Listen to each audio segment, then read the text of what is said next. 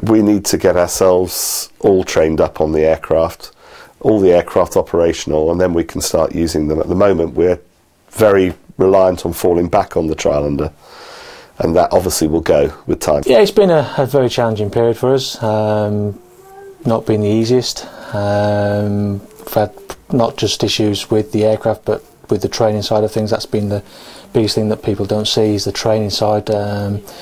The type ratings, it's not because we haven't got our own training organisation to do type ratings that we have to rely on other companies, hence why we've had to rely on the company from Portugal, which has not been the easiest task for us. It's been very challenging.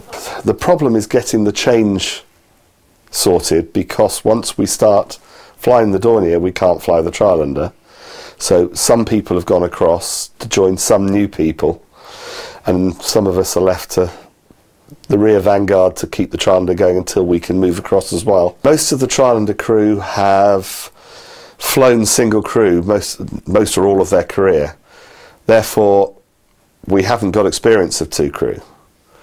So before we can go in command we've got to do 500 hours as two crew, which is likely to take us a year and a half just to learn the two crew part. I think we've proved we can probably fly. We can get the aircraft in and out, and I don't foresee flying the Dornier is going to be any different to us flying the Trylender, but we just have to learn to actually be able to talk to somebody else without falling out with them.